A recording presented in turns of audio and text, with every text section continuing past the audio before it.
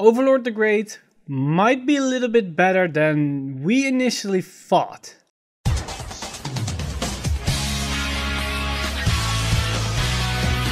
Stand up! Vanguard! Hey Cardfighters, today is finally the release day of Light of Salvation, Logic and Destruction, and with that we've got a lot of new interesting cards, as well as the more controversial one, that is Overlord the Great. As seen as, in the community sense, it has been perceived at not a very positive note, and also on this channel by myself included. I've rated the card as it's okay card, but it doesn't really appeal in a much sense, and it was in some case deductible thanks to all the hype support that we got with all the new strides and all the new premium collection and all the other VRs that were looking pretty damn promising. The Overlord the Great looked a little bit on the more side of the spectrum. However, the card might actually be a lot better than we initially gave credit to it, and we can probably see the first signs of this in the Japanese market. As some of you might have seen that the price for Overlord the Great is a lot higher than you will expect from a card that would perform a little bit lower on the meta spectrum. There's of course hype around the card itself because it still is an Overlord card, and Overlords tend to be a little bit more expensive, especially compared to something like Nova Grappler, but you wouldn't expect this much of a difference. And in this video I want to explain why Overlord the Great might actually be a lot better and why we are overlooking some parts, as the card in itself might not look very promising overall, but if you look at all the pieces that Kagero already has, or that it basically got in this set, might suddenly see the card is actually pretty damn good and might even be better as we get more support in the upcoming weeks for Kagero. So let's take a look at the VR itself, Overlord the Great. We already know about that when you place it on the Vanguard circle, you can call a Neoflame to the field from your drop zone, and it has on attack skill when you have a Great Ring in your drop in your soul, and it attacks at the end of the battle, counter +1, discard 2, you restand him and your Neoflame, and you get drive -1. So basically it's the Overlord, normal Overlord, but now you can do it with a rearguard as well, and it doesn't need to hit. Already, a good part about the fact is that it's a consistent restander. That's one big thing. It's a consistent restander, but not only that, it restands a rearguard with it. Sadly, it's a specific rearguard, so that makes it a little less good, but also it fixes that specific rearguard from the drop zone, as when you place it on the Vanguard circle, it calls that one immediately to the field. There are some big things with this. First off, Kagero's biggest issue is that its main focus and main pressure is about the Vanguard. Your rearguard slots usually are empty, or you cannot sustain enough pressure with your rearguards on a more consistent basis. With the fact that you can recall Dragonic Neoflame from the drop zone is a pretty big thing. This way you enable more consistent pressure from your rearguards as soon as you are getting more rearguards. You might say, well, if we look at Neoflame himself, it's a pretty generic vanilla card, as it doesn't really do anything for itself. It can only give the Vanguard that is specifically the Great himself plus 5k when it attacks, and you could counter +2 to give it a crit. That makes this card not really that great, because it is a vanilla card in the early stage of the game. Only the moment that you ride the Great, and that's basically, or most ideally, your second Great 3, then suddenly this card does something. However, there is a case where this card is actually pretty good in its own regard. And that's thanks to the fact that it is a vanilla and how the Great works. Because it's a vanilla, you do not mind losing this card. So you can put it onto the field on your Grade 2 turn to put out aggro against your opponent, to just pressure them out, and then when you're guarding, just intercept with it and you have no issue with it, as seen as just a vanilla. But the fact that you can then get it from the drop zone makes it even more incentive to just let it be destroyed. It's basically the same as the Rising Phoenix for Narukami, that it can keep recalling itself back, only in this case only thanks to the Overlord the Great, but unlike in the Rising Phoenix, it can kill itself off by just intercepting. And this also helps with the problem that Kagero deals with quite often, is that your opponent is just not calling any rearguards to the field, so they cannot get minus by your retiring effect. If you're just putting some Neoflames onto the field early game, your opponent is forced to put out pressure back to you, so they need to call more units to the field, which you can then snipe the following turn, as you're just going to intercept with your Neoflames anyways, as you just want them into the drop zone to use them later down the road. So Neoflame fills that niche in Kagero itself, just thanks to the fact that it's a vanilla on its own and it can be recalled thanks to Overlord the Great. But that's basically only these two cards that are enabling the VR itself. To basically see the more value out of the cards that we have, we need to take a look at the support cards that they got, as that makes a big difference. And the main card that we need to look at is Dragon Full Armored Buster, as this is a very high value card for Overlord, as his first skill doesn't really mean anything. It can become a 30k attacker when your opponent feels empty, not really that important, but it's its second skill that when you place it, you can Soul Blast 2, you can retire one of your opponent's Vanguard, so that's already a retire, so a -1 or a +1 for you in card economy. But you can then also look at the top 7, look for an Overlord, and add it to hand. That's basically a +2 in one card. You retire something, and you search for a specific grade 3 from your deck that basically supports your main archetype, and search for your main boss monster.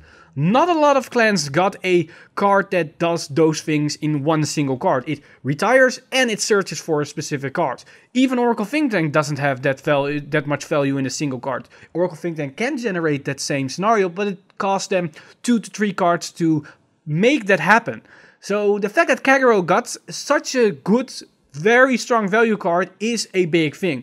Sure, the Soul Blast 2 might be a little bit heavy, but only getting this thing once off in the game is already pretty significant. And it also fixed the whole issue with potential great stock as you fix your grade 3 on that turn. And at the same time, I want to address the big elephant in the room, and that's Waterfall. A lot of people are saying, well, it's still worse than Waterfall, so probably Waterfall is better, and that makes its VR not really reliable or redundant or whatsoever. There is a big issue though with Waterfall. Waterfall's big problem is the fact that it's not consistent whatsoever. Dragonic Waterfall doesn't get a card like Dragonic Full Armored Buster. Overlord the Great does, as it helps with the consistency problem. That grade 2 fixes that on pretty much a lot. Not 100%, but it fixes it a lot. Then the other big problem with Waterfall is a single Waterfall on its own is not really a problem. We already seen that a lot of decks can basically prepare for a Waterfall or have tactics to defend them or circumvent a kill, basically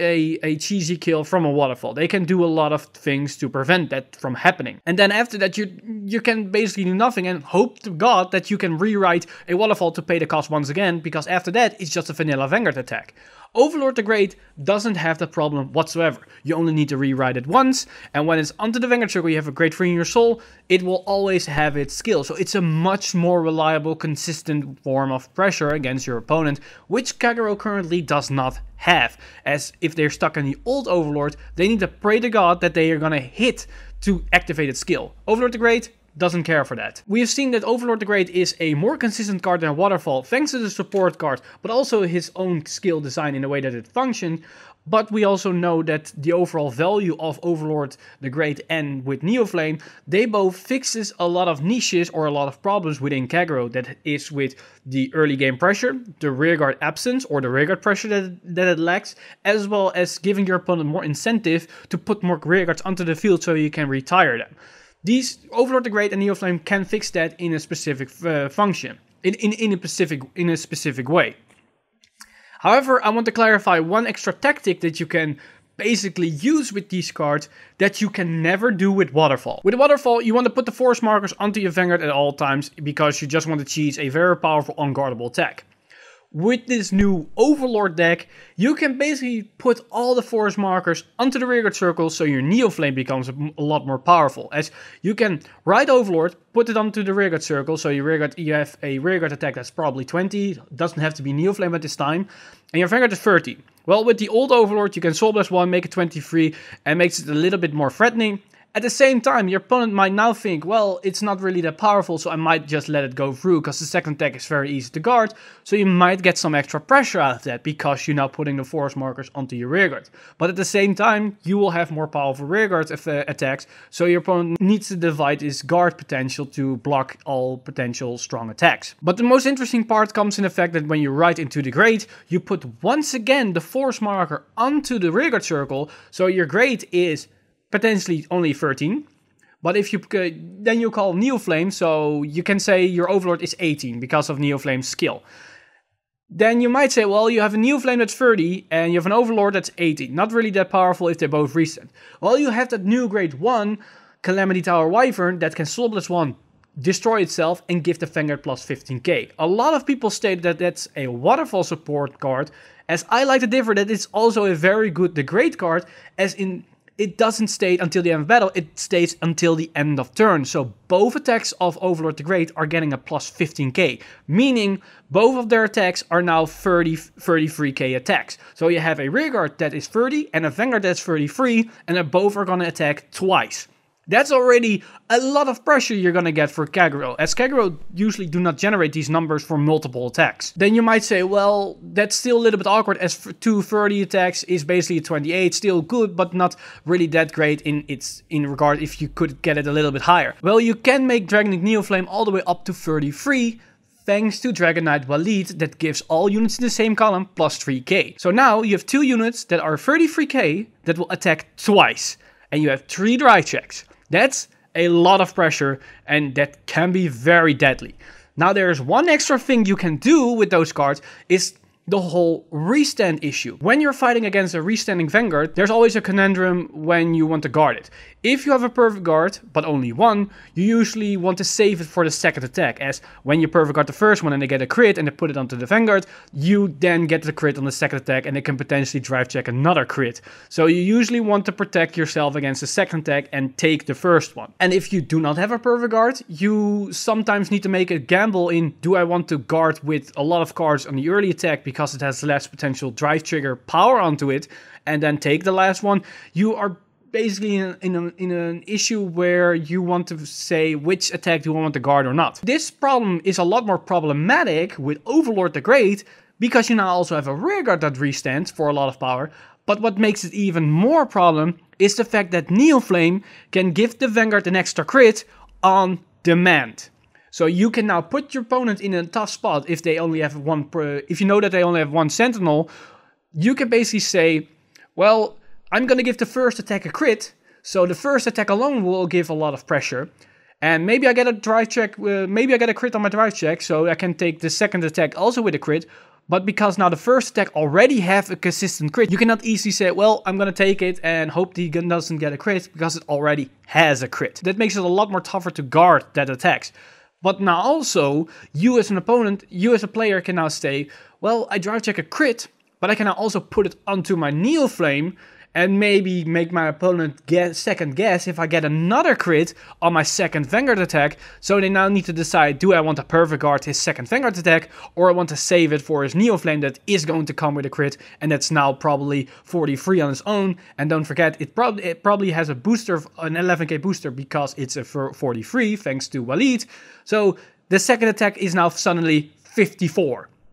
Don't forget that. That's a lot of power for Kagero with rearguard attacks, and you still have a Vanguard that needs to attack on its own. So as you can see, Overlord the Great has a lot of potential in all these kinds of interaction. Maybe the card on its own, when you just look at the VR itself, it might look really underwhelming, as you need to have a vanilla grade 2 to interact with it, to use its skill. But when you look at that vanilla grade 2 and use those cards in different scenarios, in different ways, to fix problems that Kagero has to deal with, and then you look at all the support cards that up its consistency and makes it even more threatening, you see that Overlord the Great is actually pretty damn great. But that's basically everything that I want to say about Overlord the Great. Let me know in the comments down below what you guys think of that VR. Do you think it's just meh at best and it doesn't really do that much? Or do you think after watching this video, you know what? Overlord the Great has some good potential and it has some good upsides, and it might actually be a good card for Kagero that might make Kagero a lot more interesting and a lot more viable in the current meta. And who knows, maybe with the new support that we're going to get in a couple of weeks, it might even be better, depending on if it's going to support it entirely, or we might go to another build at all. So let me know in the comments down below what you guys think. I'm very curious on this topic, as it's it's always interesting to talk about a card, about its potential, and how the community reacts on how some cards are revealed and how they work, as everybody has a different opinion and everybody is looking at it from a different angle. Some players are Kagero players, some are players that always fight against Kagero, and it makes for interesting discussion going on in the comments down below. But that's basically all for me today. I want to thank my Patreon supporters over at Patreon, Priest and John Edmondson, for making all these videos possible. You guys are amazing, and as you too want to support me on Patreon, then you can go to patreon.com/VanguardInsider and become a Patreon today to get also access to exclusive contents like card reviews, as well as some future deck profiles that will be added to the Patreon page. But as always guys, I'm Mr. Time Leap, and I see you guys in the next one.